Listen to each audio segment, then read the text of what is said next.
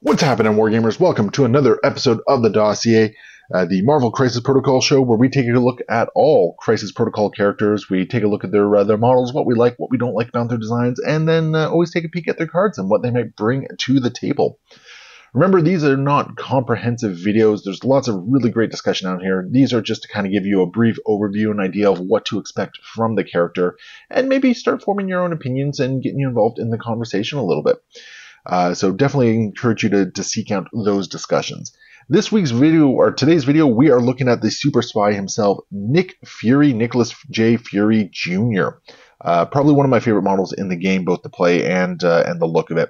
So let's dive right in here as I get some stuff moved down the way. So we have Nick Fury here, and oh geez, a lot of light kicking around here. And I just really like this model. I've always really liked the pose. I like the fact that he's just a regular human. Although from what I understand, I think he has some super soldier serum in him or something like that. But I like that he is not a superhero in the same sense as a lot of other characters we have in the game. He is bringing his wits, his ingenuity to the game, and that's reflected in a lot of what he does on the table, especially with his cards. The model itself, very easy to assemble. I mean, we've seen this before. It's the defiant pose standing out there. I like the billowing out trench coat. That's always really nice. The gun in one hand. Otherwise, it's a very simple model, and I like it a lot. I can't stress that one enough. I had a lot of fun painting this model, and ever since he came out, I've been a Shield player as a result. So yeah, all in all, I think he's a great model for that sort of stuff. So his card itself, there is a lot that we have to talk about on his card. And before we go anywhere, I want to talk about the fact that he was the first character to introduce grunts, and that is the Shield agents. So we got those fellas right over here. So the Shield agents come with 3 guys on a table or on a base. Nothing really special about them. Very easy to assemble. For the most part, I like them. It did have kind of this floating rope that I think a lot of people have broke. You can see even broke on mine here.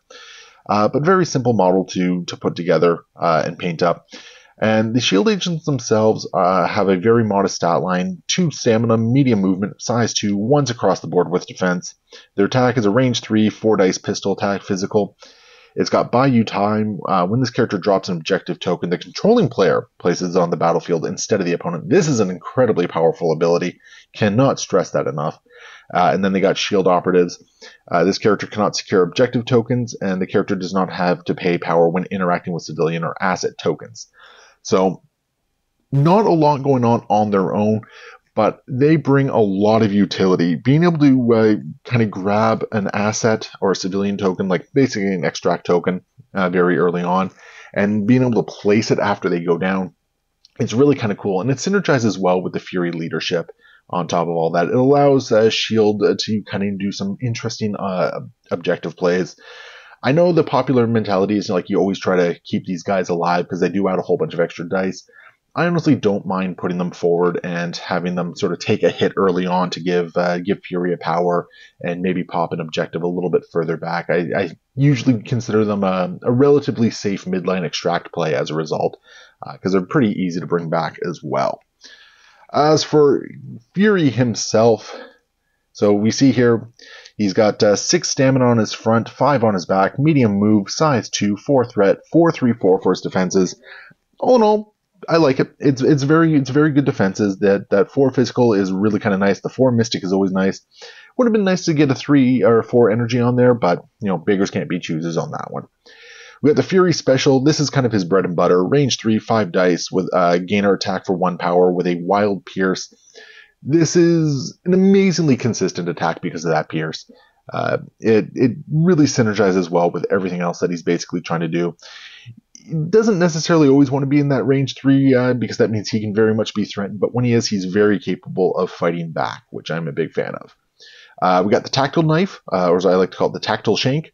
It is a range 2, 5 dice attack. It is a builder, unlike the previous one, but it also has a wild bleed on top of the wild pierce. If something gets too close to Fury, I mean, one good tactical knifing can do a lot of work. Bleed is one of those conditions that you never think about it until it's actually a problem. So it's always kind of nice to have. Then we have lead from the front. This is probably one of my favorite attacks in the game. 3 range, 7 dice for 3 power. After the attack is resolved, an allied shield agent's character within 3 of this character may advance short toward the target character. Then the shield agent's character may make a pistol's attack targeting that character. So this goes back to that synergy we were talking about. If you have the power to do a lead from the front, you're basically throwing 11 dice at a target character.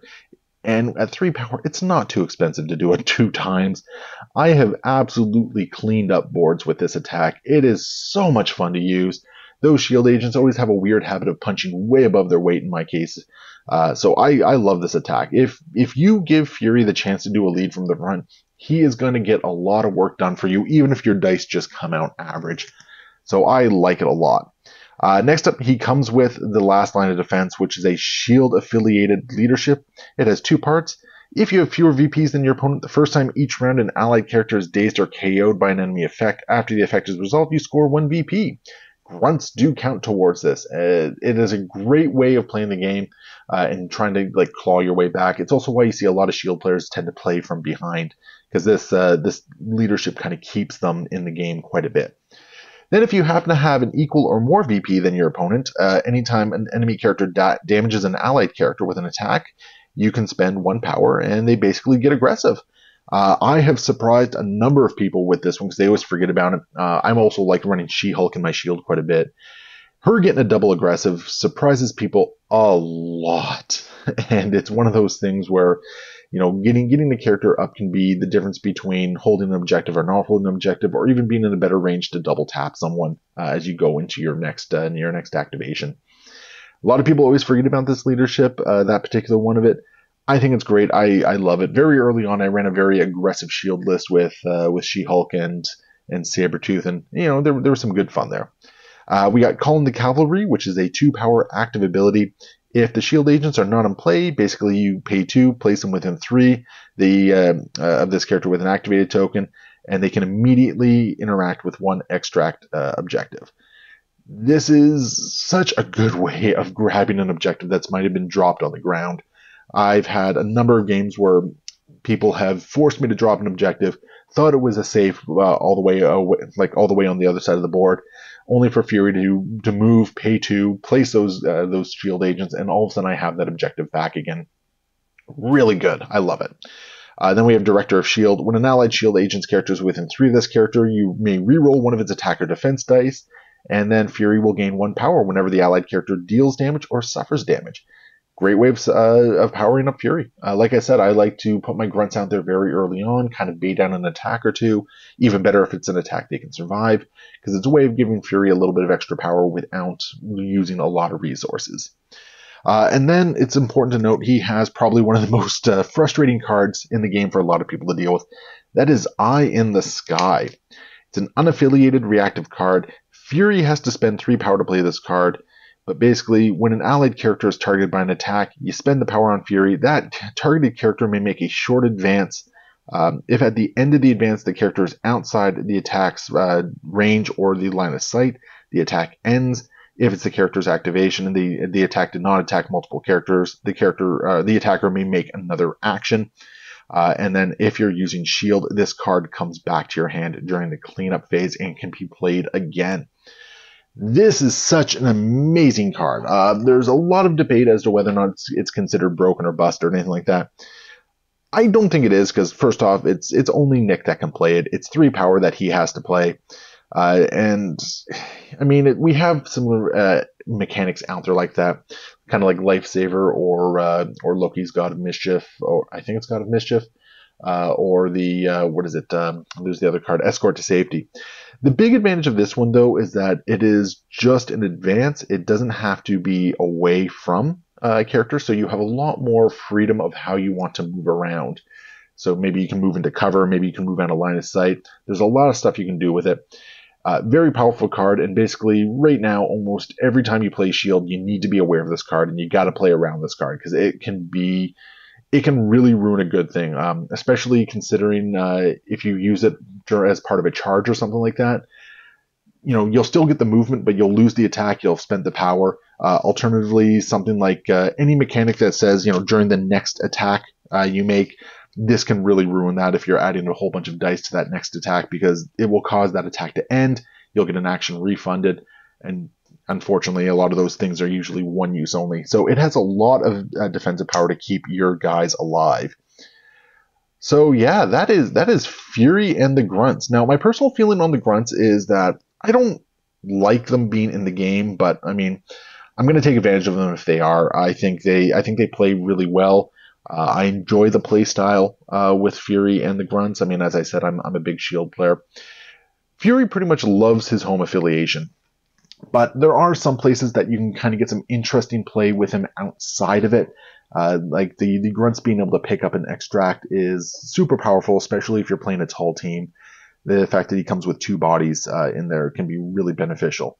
I've enjoyed playing him with Sentinels. I've thrown him into Defenders a couple times. I just play around with him a little bit. Like, I don't think there's anywhere he really likes more than Shield himself. But at the same time, if you're able to get him power and he can do lead from the front on a regular basis, that is a lot of damage output that he can do, and it kind of catches people off guard quite a bit. So that is Nick Fury Jr. and the Agents of S.H.I.E.L.D. Leave your comments below. Let us know what you like what you think about the character as well, and we will see you next time. Happy wargaming.